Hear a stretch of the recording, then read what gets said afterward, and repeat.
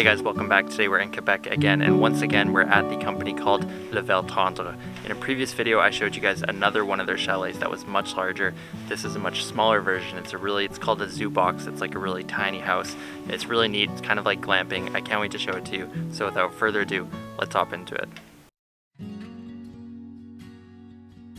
This company has a great location located in some hills about an hour from Montreal.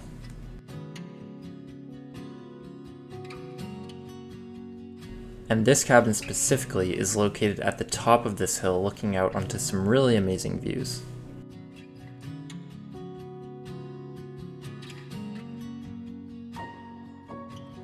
Heading inside, the doors are sliding glass and they open fully, which is really great. And as you can see, this tiny home has everything visible to you. It's completely open, there's no rooms or anything like that.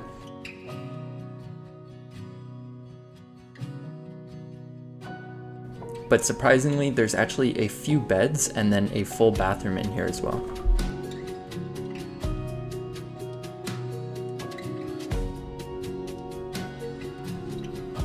The main bed is actually located above you, which is pretty neat. When you want to sleep, you just untie the knot and then pull the bed down to yourself. It does take some force, so it's comforting to know that the bed won't fall on your head. It is held there by a counterweight on the other side. It's a really comfortable bed and it gives you some amazing views when you're laying there of the outside.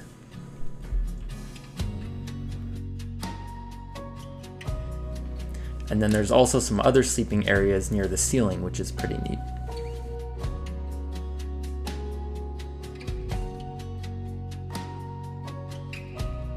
One of the best parts, in my opinion, is the fireplace, which heats the entire tiny house very well, but it also looks really nice. And they provide unlimited firewood and kindling for you.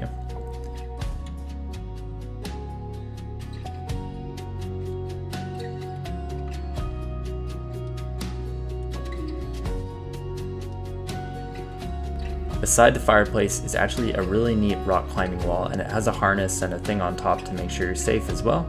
And then there's a stationary bike which can help give electricity as well as the solar panels to the entire unit.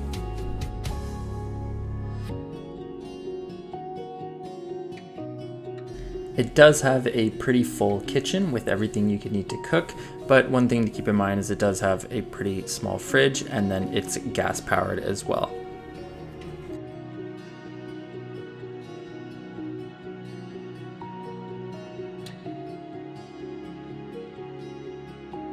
But in terms of utensils and salt, pepper, olive oil, all that sort of stuff, and cutlery, they have everything provided to you, which is pretty great.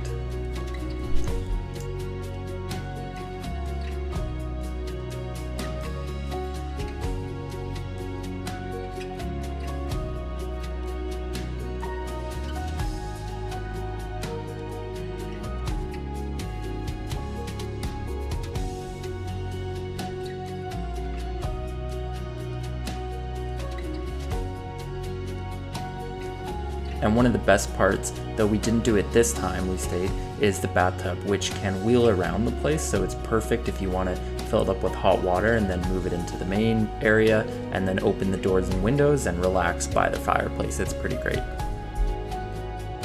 But this time we didn't use it, and the reason is because we wanted to check out the spa only 15 minutes away, and it really didn't disappoint. It was amazing for the price and we highly recommend it. The spa also had a polar dip into the river, which was sadly frozen over at this time. You're not supposed to have a phone in there, so I couldn't get a lot of footage, but it was really great. It was beautiful and we highly recommend it.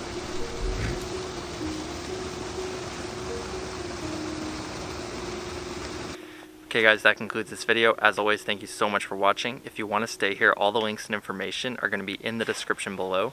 Thank you again for watching, and I look forward to seeing you in the next video.